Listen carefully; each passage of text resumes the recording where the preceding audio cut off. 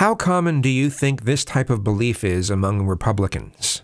I think Republicans really need to recognize the people they represent. Okay, their voters, not the lobbyist donors, not the corporate PACs, not those people. That's not who the Republican Party should represent.